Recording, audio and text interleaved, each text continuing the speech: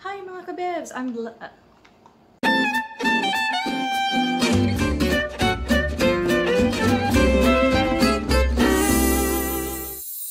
mga kabebs! I'm back again, and today we'll go ahead and review a product na hindi ko masyadong ginagamit sa daily routine ko, like a makeup routine.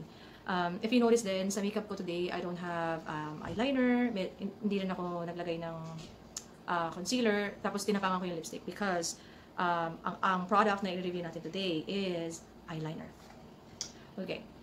By the way, I don't have mascara as well already. This one, what they call 24-hour precision liquid eyeliner. There. Okay. This one, they said it's also waterproof. It's eyeliner pencil, let's say. So I was able to buy this for only 1 peso because it's on a flash sale sa Shopee. Okay. This one, the eyeliner, it's waterproof, it says. Eyeliner pencil, it's 24-hour precision liquid eyeliner. So, I don't know how does it happen. Pero liquid eyeliner siya, pero it said here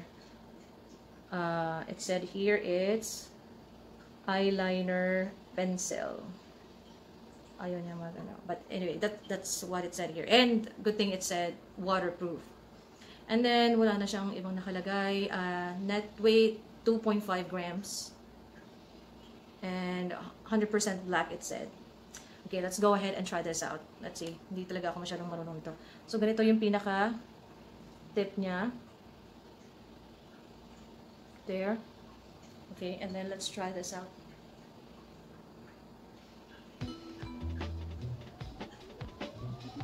So, ang gagawin ko is, I'm gonna use this dito.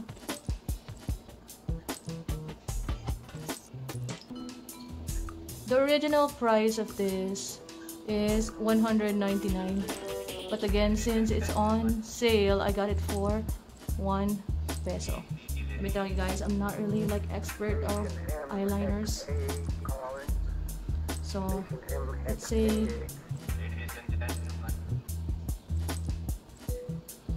kakapalin ko. Something's out there in space that regulations don't cover. See, that's why I don't like using eyeliners. So, okay. I guess it's like a typical eyeliner lang na mga nakikita natin. And then, this one right here. The good thing about this is meron siyang box. It comes with box. And meron siyang component na nakalagay. Hengfei poly-2-methyl siloxane. Long-lasting. 24 hours. And it's also saying waterproof. Magic eyeliner. And it's 6 ml. Okay?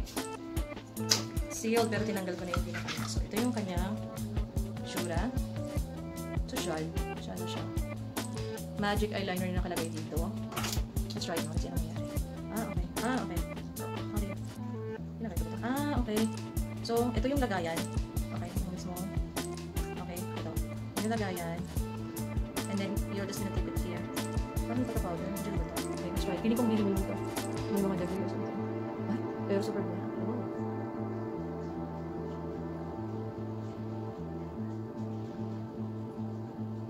I think mas bagay sa akin yung ganito yung pinaka-applicator. And it's super flat, right? Love it. Okay? Smooth glide lang naman siya. At wala mga patsi-patsi. Oh, yung mga beginner, ganyan lang talaga akong pagalit. Hindi ako marunong masyado. Okay. Pinig lang siya. So, okay. Dito. And then, lagyan natin ganyan. And then, lagyan natin. Okay, bigyan ko ng chance itong isa ulit.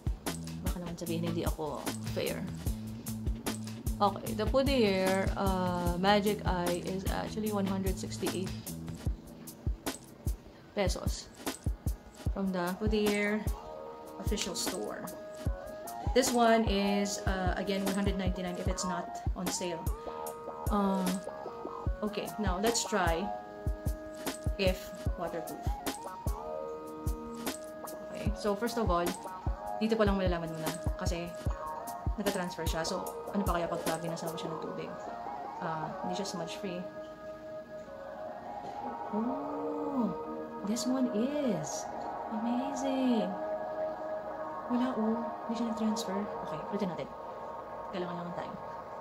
Try natin. See, nag-transfer siya. Baka sabihin hindi natin binibigyan ng time. Okay, bigyan natin ng chance. I think you wouldn't really notice naman ang difference. Since kung magaling ka siguro maglagay, same lang naman yung magiging itsura niya. So wala bang lagpas-lagpas. This one, for the Puder, it's super black. This one hindi gaano for the Hengfei, but guys, it's waterproof. And piso ko lang ito nabili. This one it's black, pero I'm pretty sure kapag binasa mo yan, napawisan ka dito, parang kang umiyak ng graba, mga ganong effect. Okay, there you have it. And last look again, I think both naman, maganda naman ang register sa face. I think I can use them, but for the Puder eyeliner, it's black, so maganda siya tingnan. However, kapag pinawisan ka, or nangati yung mata mo, and mapakamot kang ganon, so yan, kalat na yan siya dyan. And for the Hengfei eyeliner, the 24-hour eyeliner, it's nice because it really is waterproof talaga, smudge proof. I think kahit pawisan kayo, hindi naman yan magpapache-pache. Na ako, naka-ready na ako, and gamit ko yung Hengfei eyeliner, and it said again 24-hour waterproof.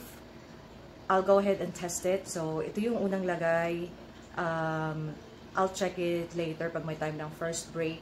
So usually 2 hours ang palitan pag mag first break, and if walang time, then I'll check it by lunch. Update ko kayo, so please keep on watching.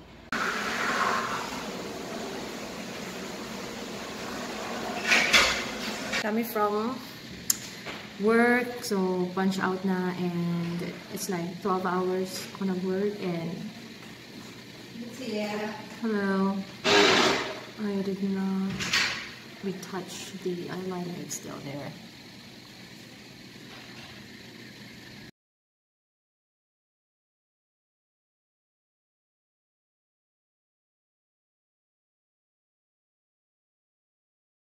Original price again is $199. I think this is a good buy. This is best buy, what they say. And you can always visit their official store where I bought this product. That's for their official store for Shopee. Online shopping, alam mo, halos lahat ng mga tao ngayon nag-online shopping na. So again, thank you very much for watching my video. I really appreciate all your support. Sa mga subscribers ko na, thank you. And please do not forget to click the bell button to get updates from me. For my cover songs, I'm still gonna go ahead and keep on migrating my cover songs from my Facebook page. Discovers Me. It's DISCOVERS. It's Discovers. You can just type in on your Facebook. And please don't forget, if you can follow me on Instagram. Just look for I am Jean Canete. Thank you again. Please don't forget to click on like and subscribe. Mga kabebs, thank you very much. Bye-bye.